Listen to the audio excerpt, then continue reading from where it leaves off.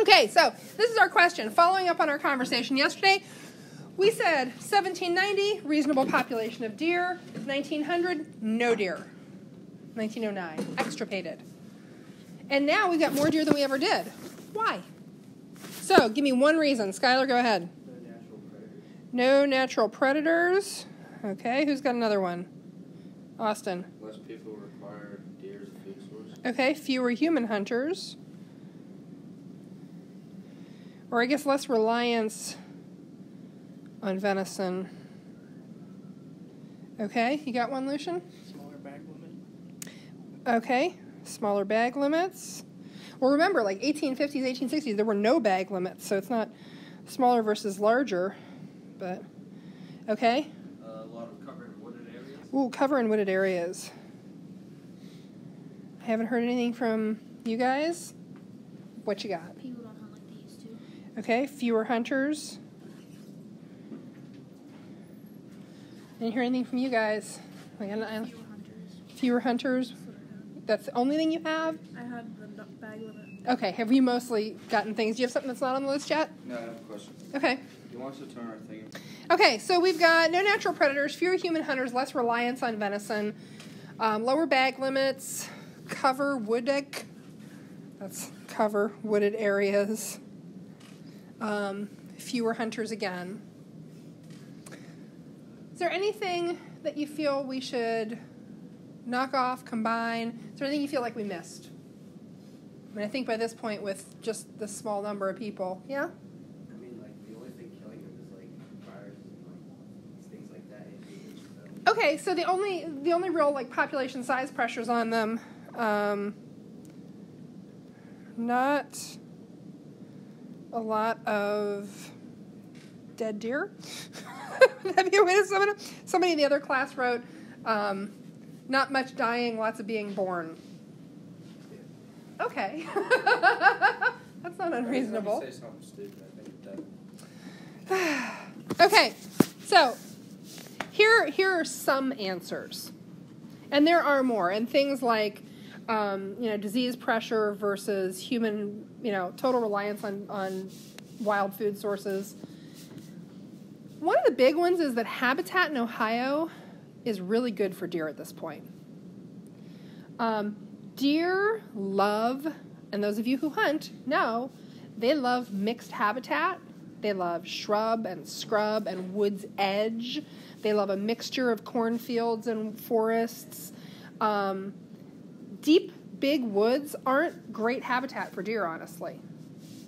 And totally open country, like out on the plains, that's not good habitat for deer. What we have here is pretty ideal for deer. It's a mixed environment.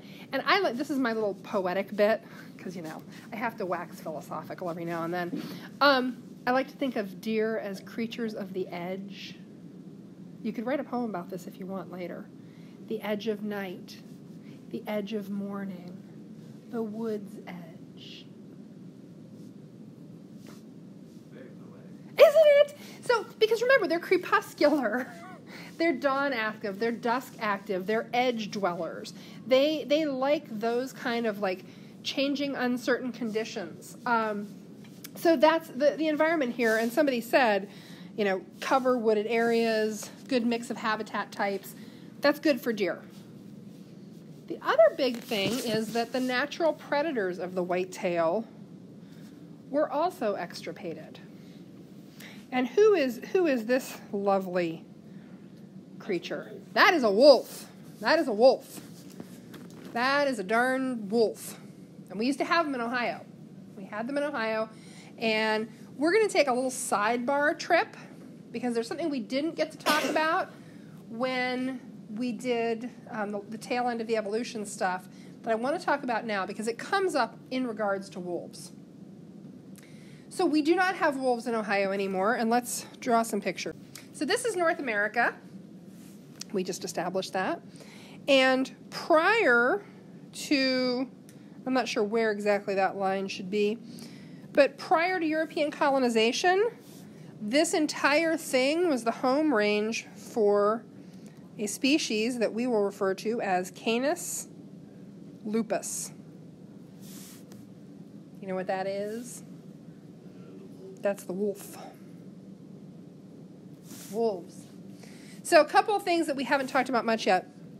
This is a genus name. This is a species name. This is kind of like your family name, your last name, and your first name. So in this case, this is the genus. And this connects wolves to other canids. So there are several canis species. Lupus is the name that individually refers to one species. So that's the species name. So Canis lupus was found all over North America. There were little Mexican red wolves. There were timber wolves and gray wolves up north. And there was one other canid species in North America. Huh? No, those are all Canis lupus. Oh, okay. Those are all Canis lupus. There was another canid species in North America, and they lived mostly about there. Much smaller range, and also a much smaller canid. And this species was Canis latrans. Coyotes! The singing dogs. And I lived out west for a while. I moved out to Arizona when I was 19 and lived there for about a year and a half because I needed a place to go when I dropped out of college. I needed an adventure, so off I went. And I saw coyotes in the desert, and I hadn't really seen a whole lot of coyotes here. When I was a kid, we didn't have a whole lot of coyotes in this area. They've become much more abundant in the last 20 years. And yeah, I should write in that that's coyotes. Those little western coyotes are cute. Now, they'll eat your cat. The first thing people told me when I moved to Tucson was, oh, do you like your house cat? Yes. Keep her inside. The coyotes like to eat cats. Okay. I'll do that. And they're little. They're like a big male would be like 30 pounds. They're like a little knee-high dog, and they're skinny little things. They're little, and they're scrawny, and they're pretty. And I remember seeing them out in the desert at night. They're like the ones we got here. We're going to talk about that. So we had coyotes in the west and in the plains, and we had Canis lupus, the wolf, pretty much everywhere. With some regional variation in wolves, we had, what they call timber wolves in Minnesota. We had Arctic wolves in Alaska, but they were all the same species, some a little bigger, some a little lighter, some a little darker, just regional variation. And then came European Americans, European settlers at that time. And what did we do with the wolves? Killed them all! Killed them all. So what we end up with, and this is a really squishy little map, is some pockets of wolves, certainly here, probably not even so much there, certainly up here. I think there were some remnant pockets like here and here. So we replaced that big, wide-ranging wolf range with some little isolated pockets of wolves. And we'll talk, as we get into ecology more, we'll talk about niche, an organism's niche, and the fact that it's like a job to be done, and wolves had a job to do. They were predators.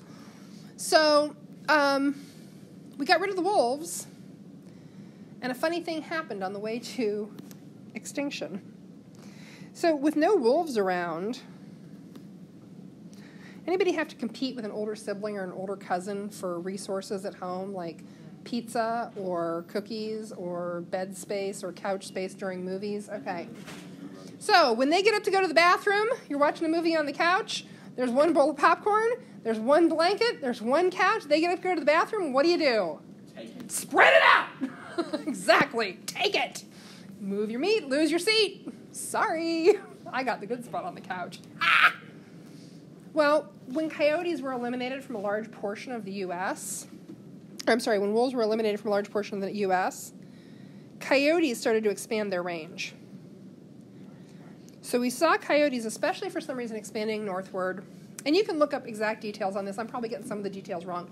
That's okay. The big picture piece is that this matters a lot. Okay? That's actually northern U.S., southern Canada. There's a place called Algonquin National Park in Ontario. We'll talk about that in a second. But let me ask you this. What makes a species? How is Canis latrans different from Canis lupus? How can you tell that these two things, one of these things, is not like the other? What's different?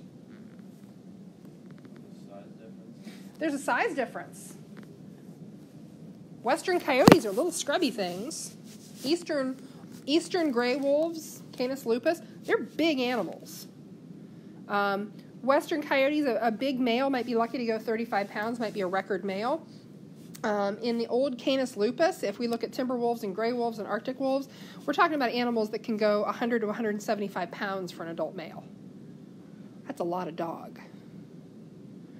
They're tall, they're big, they're much larger animals. There are also, if you happen to have a coyote skull next to a wolf skull, you would see differences in some of the attachment points for the muscles. Those are all differences in shape or form. What's that word? Oh, what is that word? It keeps coming up. And it means morph. This is the old morphological definition of species. They're shaped different. Oh. Because up to a certain point, the only thing humans could do is look at two animals and say, yep, they don't look alike, they must be different species. Who here has gone fishing and caught a bluegill? Okay. Feisty little suckers, aren't they? Have you ever caught a sunfish that wasn't a bluegill? Some people call them pumpkin seeds. Okay. What's the difference between a pumpkin seed and a bluegill? Some minor differences in color. My dad used to always say, look at the ear flap. If the ear flap's all black, that's a bluegill. Though generally he'd just go, yeah, it's some kind of sunfish. They're pretty closely related. They look a little different. They're not that different in size. But you know what happens? See, I need a recording I can cue up. You know what happens if you take a bluegill and a little sunfish and you put them in a tank and you light some candles and you play the Barry White? We're gonna bang.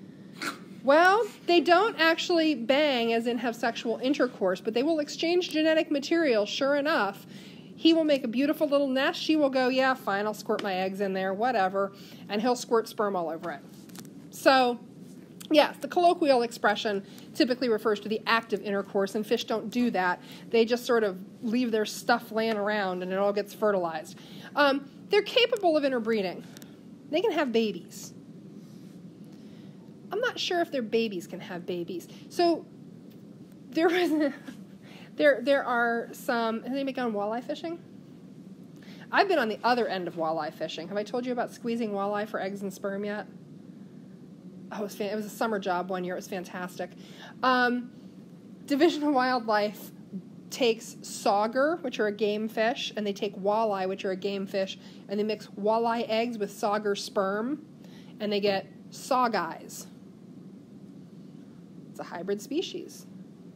So you got sawguys, but can sawguys have babies? So this cuts us to the second definition of species. So the first definition that we always use, the old definition of species, was morphological. Do they look alike? The second was babies. Actually, it's really grandbabies.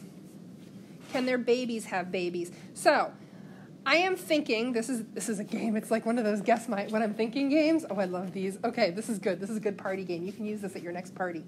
I'm thinking of a farm animal. Do not yell it out. I will kick you in the shins if you yell it out. I'm thinking of a farm animal, and that would hurt, that has parents of two different species. Commonly found. I've seen them in Columbiana County, Ohio.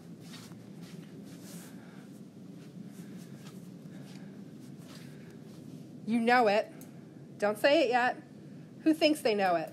Farm animal, parents of two different species. Okay. Oh, right on the tip of your brain. Does anybody thinking, let's say it all together. 1, 2, 3. Cow. Mule. No, bulls and cows are the same species. And if you haven't had that talk yet. I know the bulls and cows are the same species, but I was thinking of like different types of cows. Those are different varieties. Those are different breeds. That's like breeding a collie to a German shepherd. They're all dogs. You confused me yesterday because you said Mule. mule, yeah. Mule. Horse and a donkey. Mule. Now I just like saying mule. Horse. Darn it. Okay, a horse and a donkey. Did you guys have that? I thought you did. Wait, so You had- other mules? So horses are actually- one species, donkeys are another species. You put a horse and a donkey in a barn together, you light some candles, you play some Barry White, and boom, you got a mule. I'm so glad you guys get the Barry White joke, because fifth period didn't get it. I had to explain it to them, and that takes all the joy out of it.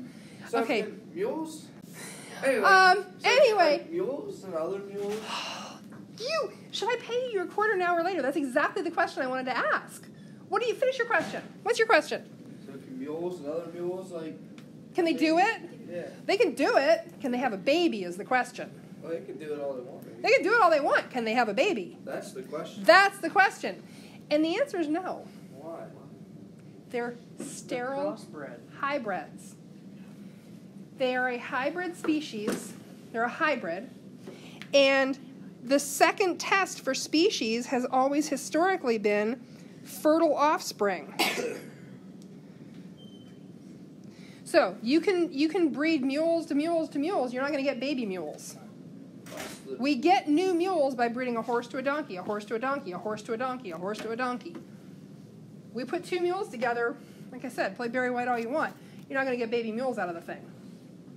There have been cases where mules have been bred back to horses, and they sometimes get babies out of that. But it's even then, it's pretty low fertility, like maybe half the time a baby comes out of it, where, you know, put a horse and a horse together, you breed them, you're going to get babies. So this fertile offspring thing is important. Where am I going? Where is Moser going with this? She's crazy, and she's talking about mules. Good Lord. Who's in charge of keeping her on track today? No, I'm on track. You need more coffee. Oh, coffee. So the third definition we've always used for species, well, not always. The third definition we use for species is pretty new. What's something we've only been able to do in the last 30 or 40 years to identify individuals? Look it up. DNA. Jerry Springer, man. Jerry Springer. Who's your daddy? We can look at the DNA for a group of organisms and say, well, if they share more than 99.999% of DNA and they all have this gene, they are the same species.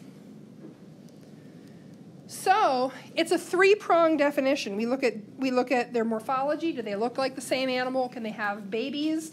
And is their DNA pretty close? Okay, why am I telling you all this? Because up here we had coyotes and we had wolves in Algonquin National Park, and somebody put on the Barry White. Well, actually what it really comes down to is that there were very small groups of each species, and there was a lot of pressure on them, and they end up interbreeding. And so what has mostly populated the eastern U.S. Foxes are made. No, foxes are their own species. But the eastern coyote that some of us have seen is actually a hybrid of wolves and coyotes, but they are a fertile hybrid. Wolves and coyotes are closely enough related, and there was enough interbreeding over the time. And if you look up the species name for the eastern coyote, you'll see that they call it Canis lupus x latrans, because what they have figured out is that when you look at the DNA for the eastern coyote, it's got a lot of wolf DNA in it. It's clearly a coyote. It's not a wolf, but it's a wolfier coyote. They are bigger. So, I said a big western coyote might go 30 pounds. That's a knee-high dog. Our eastern coyotes, a big male can go 65 pounds. It's about twice the size. Now there's still, and you can look up data on coyote human attacks, not a big concern. But what we have here is this cool, interesting species. So we did get rid of the wolf. And move your meat, lose your seat. Coyotes, the eastern coyotes, the coy wolf, the Canis latrans cross lupus, whatever you want to call it, moved in. Biologists had always said, well, coyotes aren't going to pick up hunting deer. They're too small. Plus, there's one serious difference between coyotes and wolves. Wolves hunt in very, very large packs. They tend to hunt in very large groups. Coyotes, so this is like if you imagine living in a house with all your aunts and all your uncles and all your cousins. It's a large family group. That pack is a very large family group. Coyotes tend to be nuclear family only. Mom, dad, 3 kids. They tend to be much smaller family groups. So they don't have that kind of size advantage for taking down larger prey. I'm going to show you a video. So I'm going to stop this recording, show you a video, and then we're going to come back because we got to talk about our next species.